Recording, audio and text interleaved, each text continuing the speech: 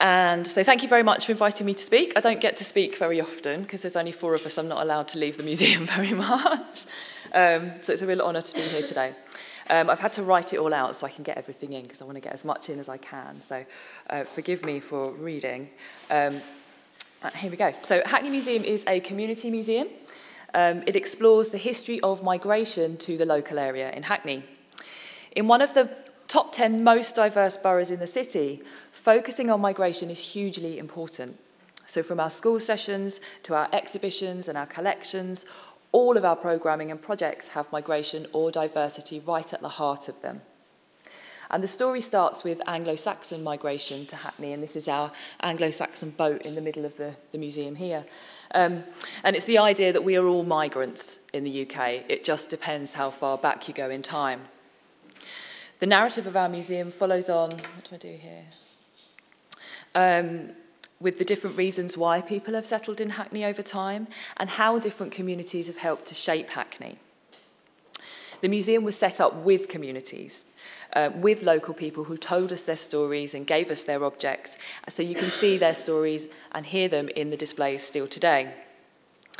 With Brexit and the rise of racism and the far right in the UK, this is an incredibly important narrative to weave through our programming for children, families and older people, and for migrants and non-migrant visitors to the museum.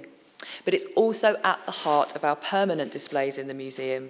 So it's there to see and explore every day in the museum, not just in one-off projects with different communities. So we've been working in an engaged way with communities for 15 years to collect, preserve and share the diverse history of Hackney. And we've amassed a great deal of knowledge about how and why community engagement is so effective in Hackney Museum. I've had the privilege of working at the museum since it opened, and I could see, moving up the chain of responsibility from a frontline schools officer working right at the bottom of the pay scales up to being a manager with a more strategic role in the museum.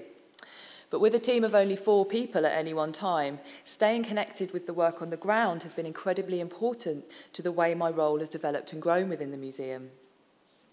So working in a frontline role as a schools officer for 10 years, I could see the issues and the stories and the challenges that our communities faced firsthand. But I always felt really frustrated about not having any power to make any real change for the people that I was working with. Partly because of my role, because I was pretty low down, partly because other team members at that time haven't always shared the ethos that's so strong in the museum now. And partly because of the way that the museum was perceived by the local council, the local government that fund it. It was always just a good news story, a nice little museum, but not much more than that for a long time. But I always believed that we held the key to answering some of the bigger problems in Hackney. But I lacked the power and influence to really help to bring the changes to light in a significant way and to effect real change for local residents. So over the years, I and the teams around me that have come and gone have been embedding the museum in the community, but also embedding the community in the heart of the museum. So in the 15 years that we've been opened, I think we've worked on 2 projects that have had a budget of more than £50,000. But the majority of the time, we're working with budgets of under £5,000 for an exhibition, mainly £2,000, that's usually what we're given to spend. I have £500 for the whole year for schools, so we're very, very small money. So most of the time we're working with not very much at all. But through the projects that we've worked on, which I've been connected to and learned through, we've started to gain a real understanding of how and why we work in the way that we do. And we've realised that whilst initially we always felt frustrated about not having enough money and not having enough staff, actually, when you work with small teams and have no core funding, the power balance between communities and the museum is shared. And the relationships that you build with them are much more resilient and long-lasting because they were never about money, but about something much deeper, a much deeper connection that then we found lives on. And we don't just work with communities because of a strong and shared core belief that it's the right way to spend the taxpayers' money because they're funding it. We also work with them because we simply couldn't work in any other way. We don't have funds to work on big, large-scale and glossy projects, so we have to build networks, and we have to work strategically to get things done for mutual benefit. So in this presentation, I'm going to explore two case studies that demonstrate how we carry out the core work of the museum, collecting stories, collecting objects and developing exhibitions and programmes, but also how we've been using these outputs to bring about real and long-lasting change for local residents. So, we have collections relating to African and Caribbean migration, settlement and presence in the local area going back about 400 years. And currently, the African and Caribbean population of Hackney is about 30% of our local residents. Now, in the 1970s and 1980s, somebody thought it necessary to collect campaigning material related to the deaths of young black men in police custody in Hackney. So here's a poster from 1983, when 4 young men died in that 1 year in Stoke Newington Police Station. Other material that we have in the collection explores the community campaigns that have emerged as a result of these deaths, images of the protests organised by the mothers and the local communities, and newspaper articles that document events leading up to and after the deaths occurred. So this means that in 2018, when we're faced with similar challenges as a community, and very recently a young man was killed by a policeman in a shop in Hackney just a few months ago. It's a very frequent occurrence in Hackney, unfortunately. And you may have heard about it on the news, but Hackney has lots of problems like that we have to deal with every day in the museum. But what we found is our material that we have is helping people today to navigate their trauma by reflecting on the past. We don't have extensive collections, but we're realising through this work that many of the missing pieces of the jigsaw for these stories still exist in people's lofts and under their beds. So all of the time we're working on these projects, we're trying to encourage people to think about their own collections and how they can help us to fill gaps in ours, and why it's essential that they do, so we can tell the most rounded and honest history of Hackney that we can. I mean, every local borough, police station and council will have its own records of events like these, but does every museum or archive across London hold information about the events that occurred in other spaces and tell the other side of these stories? And what does it do to a story if only one side of that history is preserved? So what we've found, working with young black men, their families, and the people involved in designing services for this demographic, is that using a historical lens through which to explore contemporary problems allows people a critical distance from the trauma that they're feeling right now. So with the local council, we've been working on a 15-year programme designed at improving outcomes for young black men that uses our historic collections as a starting point for the police, mental health teams, youth services, the gang unit, probation teams, schools, and the young men and their families and wider communities around them to have very challenging conversations that up until now haven't been very effective in community spaces because the pain and the trauma in those spaces has been too intense. Neither do these conversations reach conclusions in kind of more conventional council spaces, because the mistrust and the fear of the council and the services that support these young men is too great.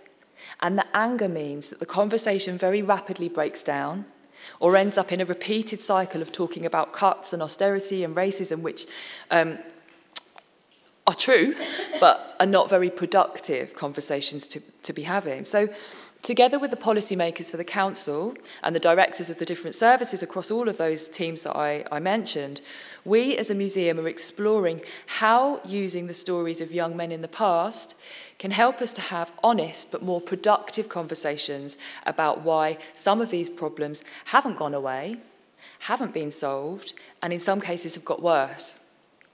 We, of course, don't just focus on the negative aspects of this history, but also explore and collect the inspirational stories of young black men in Hackney in the past and today who have shown incredible resilience in the face of the racism or misrepresentation they have encountered in their early lives. The counter stories of the young men who didn't end up in gangs or police custody, who deliberately or indirectly as a result of their actions provide a challenge to the stereotype that we are given of these young men by the media. and therefore within their stories provide inspiration, strategies, and amazing tales of entrepreneurship that we can all learn from. I always get goosebumps when I see that little face. So this is Vivian Usherwood, and he was a young Caribbean boy who attended school in Hackney in the 1970s. He was in foster care. He lived in foster care and had problems engaging in schoolwork, like lots of other young Caribbean men did then and do now. But a teacher at the school noticed that he had a real talent for writing, and he encouraged him to express himself through poetry. The teacher took Vivian to a local community bookshop, and this book was the first book that they ever published as a bookshop, the work of a 12-year-old schoolboy. It sold 8,000 copies, and mainly to Hackney teachers who were struggling to reach their young men in their classes with material that spoke of their own kind of cultural experience. Sadly, this Vivian died at the age of 21. But we've recorded his history with the teacher that we managed to locate, who helped Vivian, and we're trying to trace his family to try and get more of a rounded story of him. And having his book in our collection is incredibly valuable for the reasons that I've spoken of. And the fact that he died is particularly pertinent when we're working with groups of young men, because lots of them, after learning about Vivian, are like, we're going to do this for Vivian, and we're going to kind of live out the legacy that he couldn't live out, he wasn't able to live out. So many of our collections that aren't specific to African and Caribbean communities also reveal stories that help us to fill in the gaps in this history. The article on the right, we see a mention that's highlighted in blue of Dudley Dryden, who's protesting against racism and inequality on the steps of Hackney Town Hall in 1978. But we've also recently found out through our community networks another side to Dudley Dryden, who, in addition to speaking out and attending protests on behalf of the community, was also making and selling African Caribbean hair... Oh, how did that happen? African and Caribbean hair products on a local market. And he's now a millionaire as a result. His story, and you can see his book there, look, How They Made a Million. His story has an incredibly inspirational message that, yes, it's okay to get angry when you see bad things happening in your community. It's okay to stand up for your rights. But you also need to be thinking about how you're going to be making your own money and how you're going to survive, thrive, and be resilient in the face of the structural racism that you've experienced in your life and you will continue to experience. These are things that we can't solve on our own. So how are you going to build your own strategy and discover your own agency? Other newspaper collections, mainstream newspaper collections, also hold amazing stories that help us to reveal how whole communities have come together to speak out about racism and injustices in Hackney in the past. And whilst researching another exhibition about the independence of Jamaica and Trinidad, we came across the article on the left-hand side, which has become one of the most used items in our collection with a range of audiences.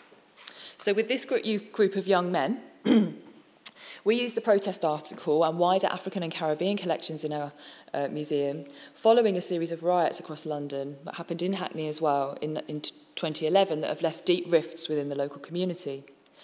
We used these articles to support them to try and explore the problems that they saw in their communities, but also in the wider communities and the wider world.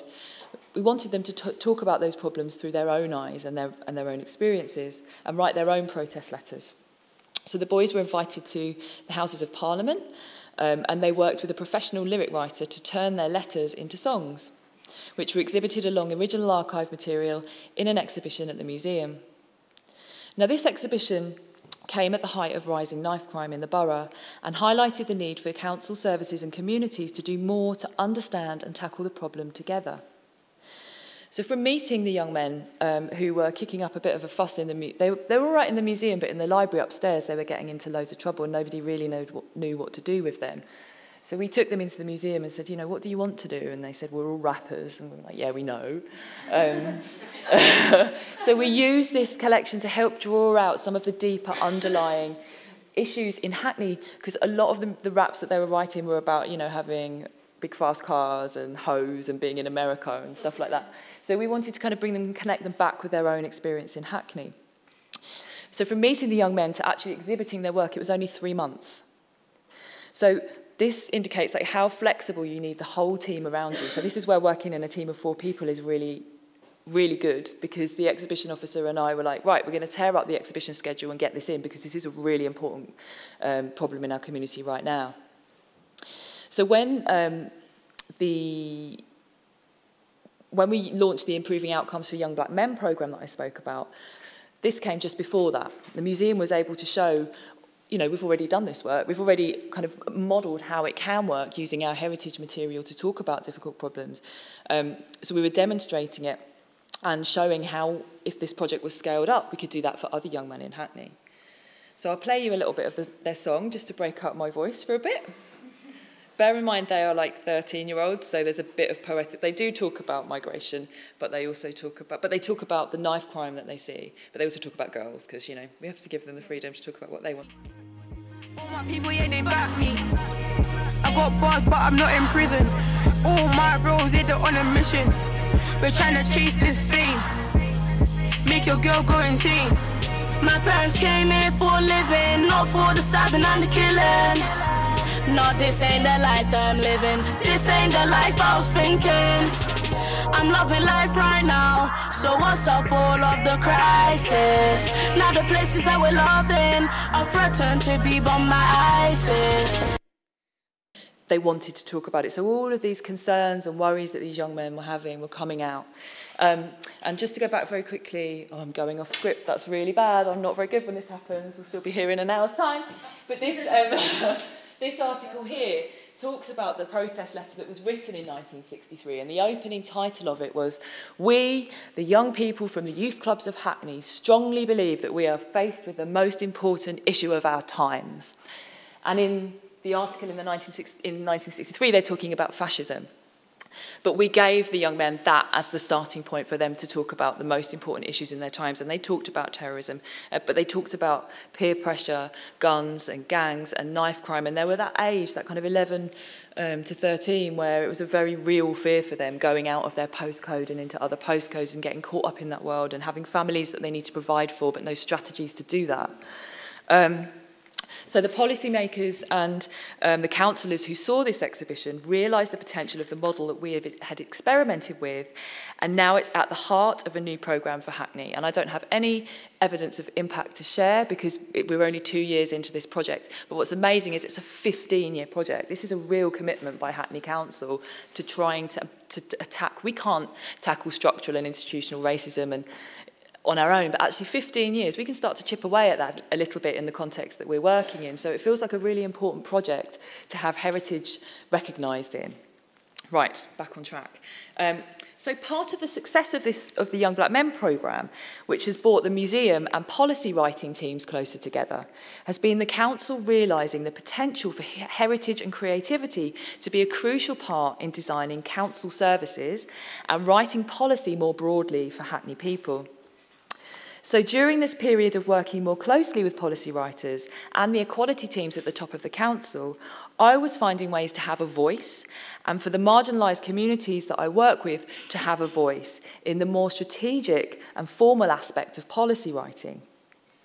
So one of the most successful outputs of this more joined-up approach to working with and for residents has been in our work with local LGBTQ communities in Hackney. We have incredibly high levels of LGBT people in Hackney, and it's widely seen as a safe space to be LGBT, although there are very high levels of crime against LGBT people. It's considered as one of the safest places to be in London. So at the same time as Hackney Council were rewriting policies about designing transgender inclusive services and looking at how to make their LGBT staff network more inclusive and effective, the museum launched a drive to collect and share more of the borough's hidden LGBT history. This was something the museum was doing anyway, and nothing we have funding for. It's just part of our ongoing work to address gaps in our collections. But with the support of other council services for this work, we were able to have a bigger reach and a real impact. During this period also, I'd started to forge a relationship with Project Indigo, which was a counselling service for young LGBTQ people living in Hackney. And this group are incredibly marginalised. Not only are they 25 LGBTQI young people, 75% of them have a learning and physical disability, and 80% of them are from a Black or Asian and minority ethnic background. So you can imagine the multiple challenges that they face navigating all of these identities together, and that's why they've been referred to the group Project Indigo through the counselling that they were having. So over about 18 months, I took the time to get to know them. It didn't take an awful lot of my time. I just attended their session. They had a group session after individual counselling where they talked and made art together.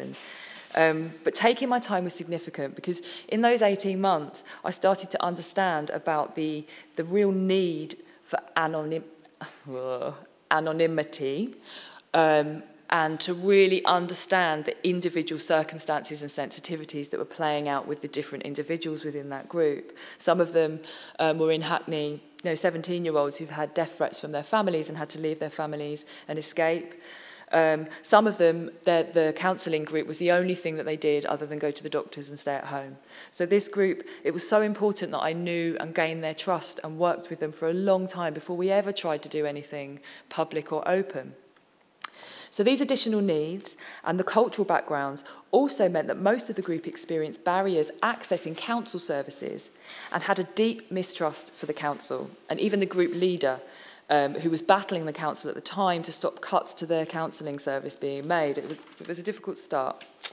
But over the 2 years, the museum and Project Indigo started to get to know each other, with me attending the sessions and the young people who initially wouldn't come near the museum eventually attending small launches and closed sessions to explore and reflect on the LGBTQ history we were collecting. Working with this group, we started to understand how this material could be used to help young people in the group to navigate their own journeys and their complex identities. And for many of the group, this was something they'd never, ever done collectively. So the solidarity between the group began to grow and strengthen, and the barriers between each other and us began to be removed. We managed to obtain a small amount of funding from the council that enabled us to employ a queer artist to work with the museum, actually an artist that's working with Tate, or was working with Tate, we're not going to talk about her, to come and work with us at the museum. It's nice that actually we've worked with like Counterpoint Arts as well. There are lots of different people that are moving between small museum and big institution. It's interesting to see how that's playing out in the UK with the dialogue that's coming out around that. But I'm not going to go there. So that we wanted the artists to work with them to explore the personal identities, but also the collective voice that would come through the exhibition. In the exhibition, individual identities were presented in the bedroom context, and more the collective struggle that they experienced as a group was presented on the battleground. So helping young people to feel represented and gain confidence was something the group felt, other young people, was something the group felt very passionately about. So alongside the exhibition, we provided training for council staff and local teachers in how to create more LGBT-friendly spaces and services, and the young people, ones that could be identified, came and helped support run those sessions. And as the young people's confidence grew, so the collective voice they grew louder. And I was able to take their ideas about the barriers they face and their mistrust straight to a top level so it could be heard and reflected in the policy being written. So Hackney has a great track record for engaging local people in policy writing. It's far more radical than other local authorities. But as a symbol of bureaucracy, they still face enormous challenges, speaking to communities that feel let down, pushed out or excluded by the council during austerity, which has led to the closure of many safe spaces for LGBT people and BAME people to meet. In the face of gentrification and the mainstreaming of services have also led to the specialist understanding of these groups often being lost within the staff teams of the council. The community are feeling the impact of austerity, and Project Indigo are feeling the impact on multiple levels. Hackney today is unrecognisable from the Hackney that I started working in 15 years ago. Huge amounts of money have been flooding into the borough, and as a result of regeneration or gentrification, we don't talk about it in those terms in the council, but effectively what it is, Hackney has been able to rebuild all of its secondary schools and radically transform rundown areas. But the flip side of this is that a family home now costs £1 million. And when you look at the statistics and realise that 40% of children in Hackney still live in poverty, you can see how the impact of austerity and regeneration together has brought huge challenges for the young people growing up in a borough that they'll never be able to afford to live in. So the impact has been huge, but the opportunities to get it right for Hackney people is realised by the council, who consistently get high ratings for its work to tackle inequalities within the borough. Part of the reason for this high rating is the way that it involves local residents in improving the council service design and in its regeneration programmes. I'm not saying that it's perfect and that everyone feels included. And every day I meet people who have been let down by the council, so they're not getting it right all the time. But it is a Liberal council, it's a Labour council, and it is working much harder than it did in the past to ensure that the services that they design are more accessible for new and existing communities. And when I spoke at a policy meeting during the LGBT project about how challenging the young people at Project Indigo found accessing leisure centres in Hackney, actually, in fact, none of the young people in Project Indigo felt comfortable using a leisure centre in Hackney. Because of their disability, their gender, fear of abuse, or being misunderstood in those spaces. But the policy team listened. So whilst the exhibition that was developed was amazing, and I'm not focusing on, because we all do amazing exhibitions, and so I haven't really put any exhibition content, I'm trying to get kind of the nitty-gritty and the other bits of it. So it was an amazing exhibition seen by 7,000 visitors, but one of the unexpected outcomes of the project, and as a result of the museum, policy and leisure teams working more closely together, this small group of 10 young people have helped architects to design 2 new leisure centres for Hackney. And this piece of work has come directly out of the museum, who forged that relationship and gained the trust of those young people and instilled in them a confidence that their voices would be listened to. It wouldn't just be a nice exhibition. Actually, we can change things if you trust us and come and work with us. As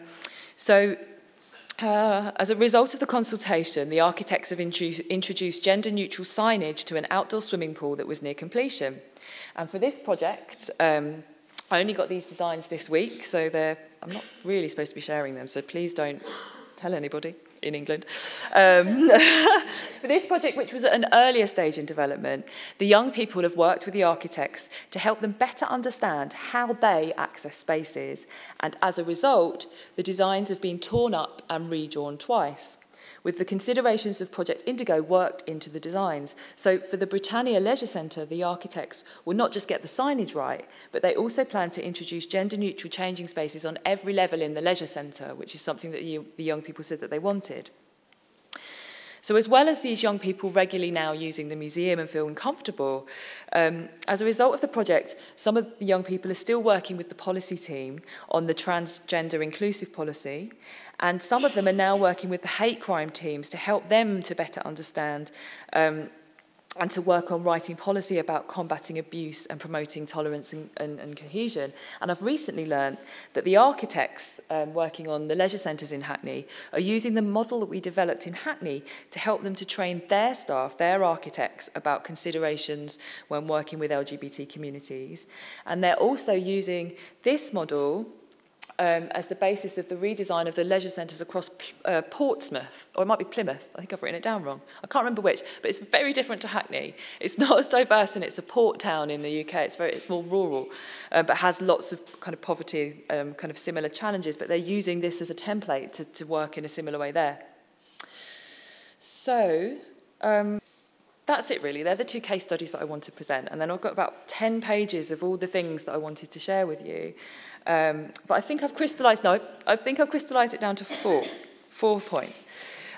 Because I don't have a toolkit of how to do community engagement, because each museum and each area is completely different and has its own challenges and opportunities for residents. But I guess that's the point really, that one size doesn't fit all. And that true community engagement means working with your organisation, your staff, your local government and local, if you can. I've had some interesting conversations about people who don't have the same opportunities within local government as we do. So I recognise it's not an easy thing to do. But to feel your way with your own communities and to find the right fit for you. And so the 4 points that I wanted to leave you with are the importance of embedding community engagement across the whole organisation. So there was a big move maybe about 10 years ago for every museum to have a community engagement team or a community engagement officer, and we had one in the museum. But on our journey over 15 years, this hasn't worked. Because that work, even in an amazingly engaged organisation like Hackney Museum, people go off in different directions because there's so much to do. And that person gets left with all the community engagement, which is great because they're usually the right person for the job, but it's not embedded. So it didn't work for us. So when we had a big restructure a few years ago, which was we lost lots of staff, we lost even more of our tiny funds.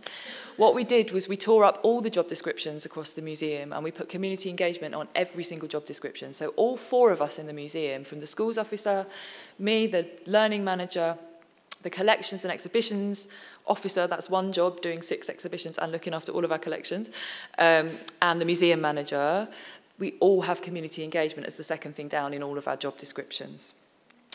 And that's been so crucial in exhibitions like the Young Men exhibition, where you can be very responsive and do things quickly because you're all moving together and you're all building relationships together. The second thing is about ownership, who the outputs of projects are really benefiting. Are they really benefiting communities, or are they just benefiting the museum and helping us to kind of show that we're ticking boxes and reaching as many communities as possible? What are the real benefits? Who holds the real power in the relationships that you're developing with communities? They just have provocations, really. We've spent a lot of time actually in the last maybe 5 or 6 years working with academics in universities to try and measure the impact, because measuring the impact of this work is very difficult. So I don't have any evidence. We've had somebody's written a thesis about the social impact of Hackney Museum, which I'd quite happily share with you. We're also being studied, somebody's doing an anthropology PhD and looking at the museum as an activist organisation operating within the state and looking at what activism means when you're kind of tied to the council and what you have to do working for the government, but actually the potential to do things a bit differently and to agitate from within. So that will be something that we can share as soon as it's written up.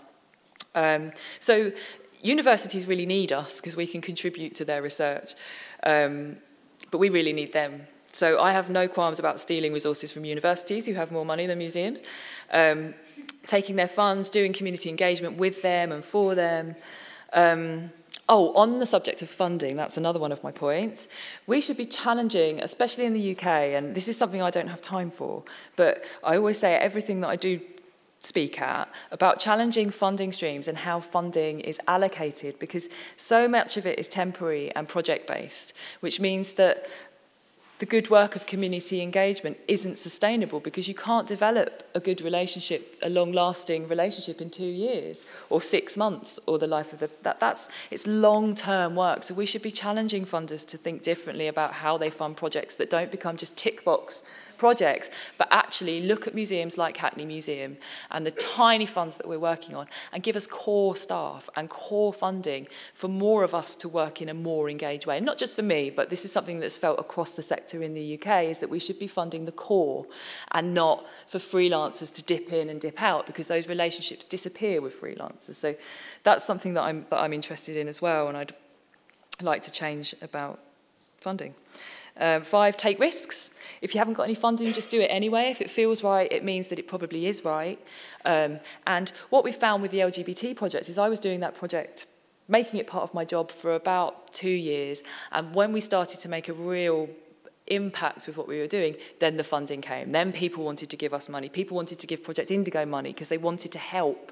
So we were doing it anyway and not waiting for the funding to come in. And if the local government doesn't support it, we do it anyway as well, but we just do it very quietly, because we should be collecting controversial material, we should be collecting far-right material, we should be collecting things so that we have got them in the future to talk about. We need to be collecting all sides of those stories. And my final point is that we couldn't have done a lot of our work over the last we've really kind of ramped it up in the last 3 or 4 years. We couldn't have done a lot of that without Twitter. Twitter has just been it's been amazing for being able to network with local councillors and the mayor. It's a direct route to getting people to know what you're doing. So we never take social media for granted, and we're all over social media. So if you're interested, don't look at this is our website. It's a council website, so it's really dire and difficult to get through. There's lots of interesting stuff on there, but it's not a very engaging site. But all of our collections are digitised and online if you're interested. We've got a YouTube page where our community films are shown. There's lots of films there about what is community. What does it mean in Hackney where you've got a synagogue next to a mosque? Like, how do the communities work together and talk together? So there's interesting films on there. We write teachers' resources, so I've written about 10 or 15 resources about African and Caribbean history on Hackney. They're all online as well. And yeah, just follow us on all of those, in all of those different spaces. And yeah, don't be afraid to shout about your work and elbow your way into meetings and just demand that people listen to you and help you, because that's pretty much what I've done to try and kind of make sure that the people that I'm working with actually get real benefits for them and not just for the museum. But that's it. Thank you very much.